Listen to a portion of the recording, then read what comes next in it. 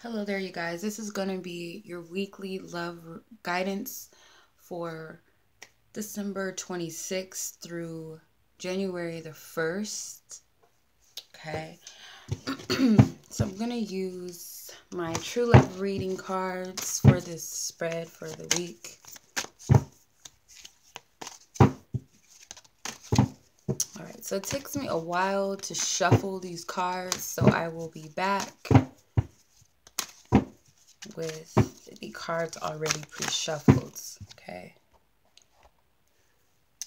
All right, so that took me a while. So I've laid out all of the cards, as you can see. I will pull them up so you can see them individually. So let's go ahead and get into it. So what is it that you can learn from the other party this week? Your love interest, your partner,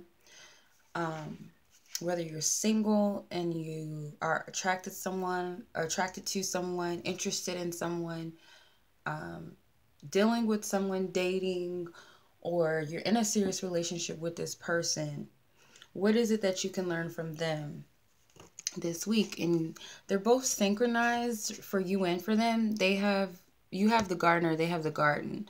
Okay, which is kind of weird. So I'm going to go ahead and get into it. So what is it that you can learn from this other party?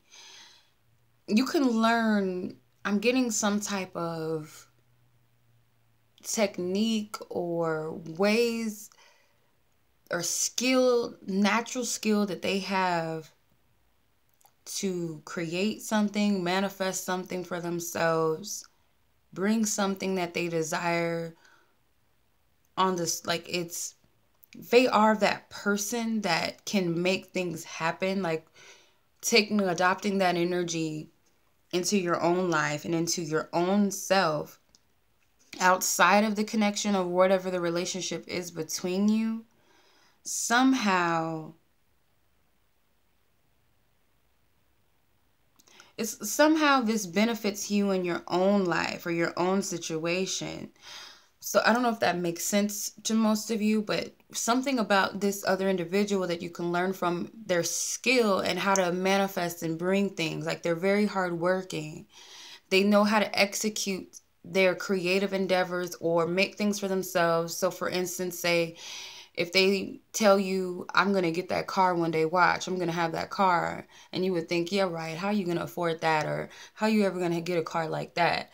Or you already have too many cars, or, just any scenario where you'd be like, yeah, right. But this person somehow just comes up with that. Like, watch me get a trip to Hawaii. And you're like, yeah, right. This is like, that type of person that has that. It's almost like they're a magician. There's something that this person has, that ability that you know of. And it's like, how can I create that for myself? Like, that's something to learn from, that's going to benefit you in your own life, but also somehow in the situation. For you, what they can learn from you this week is the garden. They can learn some creative techniques from you as well. You have something to bring to the table. It's like if you guys work on your own, using your own skills, somehow they work compatible, they complement the other somehow. So it's like you're the person that manifests or not manifests. It's like you're the visionary, the daydreamer. So it's like the seed. Okay, it needs a womb to plant itself. It needs the soil to plant itself. So it's like you are the womb which the seed can be created, or you are the seed in which the womb can create itself or place the seed into its womb, if that makes sense. The garden and the gardener coexist together. They need each other. So if you can see here, the woman, it's kind of odd. So the woman is a masculine, feminine polarity here. So the woman sitting here daydreaming and fantasizing in this garden. And here's the man working. So one of the persons are the visionary and the other person is the one that brings it about, that creates it, that makes it real. So they're equally important. So it's like you both share these different dynamics that work together. It's like the act of sex. You can't bring a child into the world without that the vagina and without the penis, or I don't know how to say it any better than that. Or you can't plant a flower without the seed into the soil. It's like you got to have those things together, if that makes sense, to make something happen. So I'm getting like this creativity that you can learn from each other, maybe even work together, if that makes sense. So I'm just going to read the rest of the cards and see what else comes up and see if that's explained a little more deeper. So what it is that you expect from the other party this week. You have abundance. Okay, so you expect from the other party something to manifest, something to create. It's like your energy's a little optimistic, a little more hopeful. But it's like you see all of these things that you could have or that you create, and you're very optimistic, you're very excited about this in some way. Some of you may have had some type of vision that you wish to bring forth. I know that this kind of resonates with me, so I hope I'm not the only one, but it's like you see these things for your life. If you're dealing with a love situation, you also see something with this other individual in it. You have a vision of the future, something that you wish to manifest or create. So you're expecting something to come of this. You might even be the garden right now. You might be that woman in the garden who is having these visions, creating, daydreaming, fantasizing, doing visualization techniques or something like that. And the other person could very well be working on something or wanting to work on something or put their hands into something. All right. What it is that they expect from you this week? Worthiness. I'm getting, when I pulled this card, they want you to see yourself how they see you. See your value, see your worth, see your value. Like I'm getting, see your shine,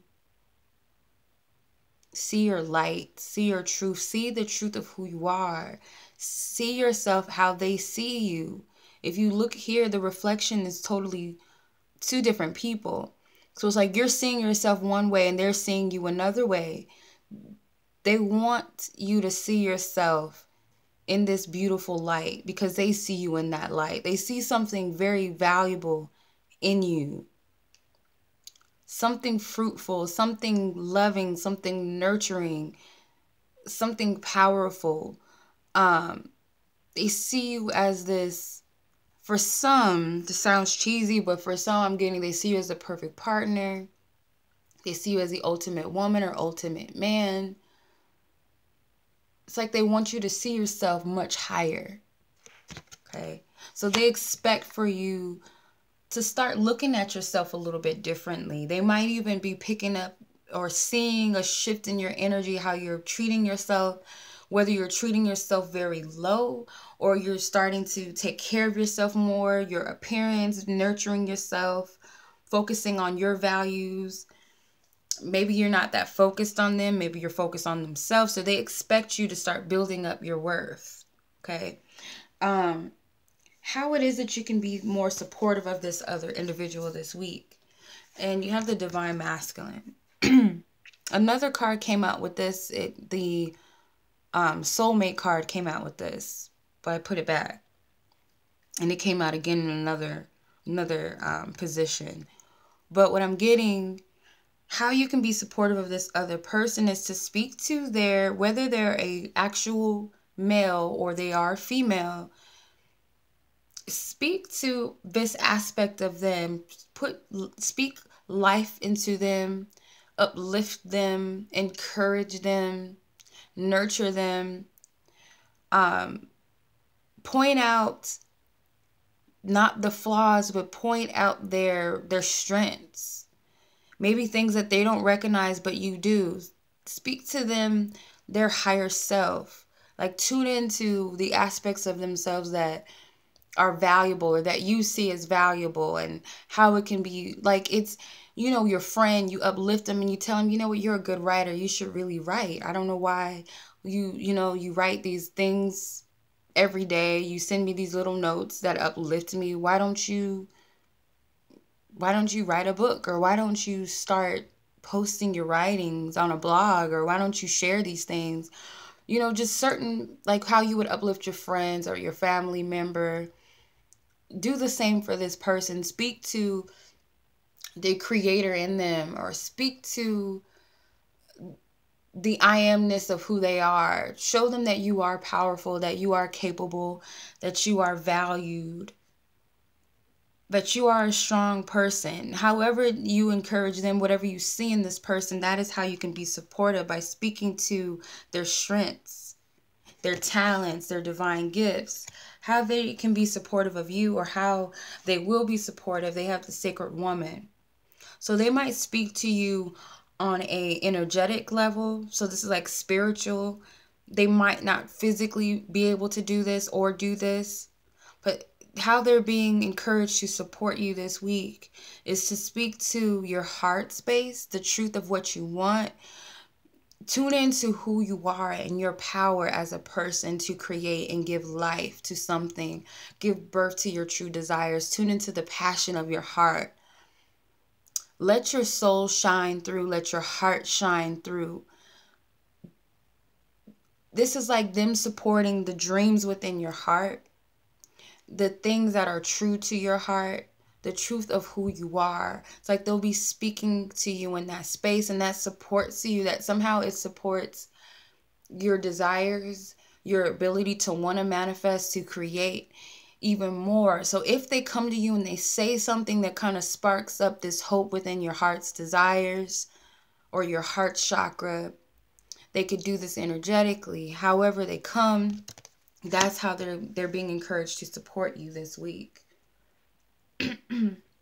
So what it is that you can work on to be a better partner or person in this situation, you have spiritual maturity.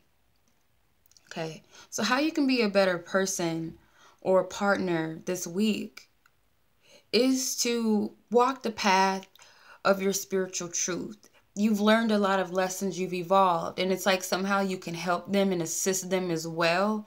They might not be as spiritually in tuned as you are. They may not, they might need help on their journey. They may not even know they're on a journey or on a spiritual, quest of self. They may not realize that you've been on this long enough or longer than them somehow. Somehow you being the better person requires your teaching, possibly your encouragement, your support of them, because they might be going through some uphills as well spiritually, and they might not realize it, but you do because you've been there before. So it's like you have the enlightenment to light the way for them or to help them. Okay. For them, they have soulmates. How to be a better partner. And I'm getting that they need to follow their soul's truth of what they want. Allow themselves to transform within this situation, this connection. If you're partnered with someone, it's like they realize that you are their soulmate, but they're having trouble with like matching you or making things work together, or somehow being your divine complement. They don't know how to bring whatever it is to the table. They're not sure of what they can bring. For others, that you're interested in a person or you're dating someone, it's like they need to work on what they bring to the table or what type of person. They have to know who they are a little bit better. They have to allow themselves to transform, not be fearful of their soul's truth or their soul's calling. Okay? Because somehow it's causing a friction. Okay, so what it is that your partner or the person that you're dealing with this week needs from you, you have forgiveness. So they need you to open your heart to them, not shut them out, because some of you have put up some boundaries and said, you know what, F this, I'm not dealing with this anymore, or I can't anymore. Just kind of shut the door physically or energetically. So it's kind of like just putting the brakes on something or putting a wall up. And it's like they're needing you, to forgive them, but somehow it's like they're wanting you to forgive yourself, okay? Because it's like you might feel stupid that somehow you sabotage yourself, you fooled yourself, you tricked yourself again, or it's my fault that this isn't going the way it's supposed to, or my fault that something went one way or another, or something like that. But they're wanting you to forgive yourself, ultimately to be able to forgive them, because it's like you're beating yourself up for what you might not have any control over, or what might not even be as bad or detrimental as you're perceiving it to be. So it's like being more light on yourself, being a little more softer with yourself helps you, right? Forgiving yourself helps you to forgive them, because it's like you see the truth of the situation a little bit deeper. For what you need from them, you have compatibility. So it's like you want them to match what you're putting out there. You want things to be reciprocated or to be balanced. Okay, so it's like these two people are either saying hello or saying goodbye, but they're both reciprocating the gesture. So it's like you need for them to reciprocate what you're putting out. Okay, one person can't say bye and the other person just, fly away and not say anything. So it's like something you're desiring to have a reciprocation or something matched or something, a giving or receiving type of energy. All right, so I'm going to pull a card from the Romance Angels Oracle deck, okay, as a outcome card or additional guidance or advice from Spirit this week. So tune into the energy this week and the person that you're inquiring about, or the situation in the areas of love. Ask for clarity from the Divine Spirit for the collective, for their situations, their individual, unique situations. All right, express your love. Go ahead and make the romantic gestures. So you're being guided to express your heart, whether you do it to this person or just need to release your heart, whether it's writing, whether it's through recording or to another person. However you're being guided to express yourself, the time is for you to do that, and it's going to bring about some type of healing to yourself, maybe into the situation, maybe the other person. It will help them feel a little more grounded or a little more confident with whatever you're saying, whatever you're speaking. It's going to help make light of the situation. So you're going to find healing with expressing your heart. Okay, you might have to tell someone how you feel about them, or you might have to express your feelings of what's going on inside of you to another person. Okay, but overall guidance for you is to express your love, express your heart, express your truth. All right, so that is your reading for this week, you guys. I hope that this will be helpful. I send you all lots of love and light as always. Until next time.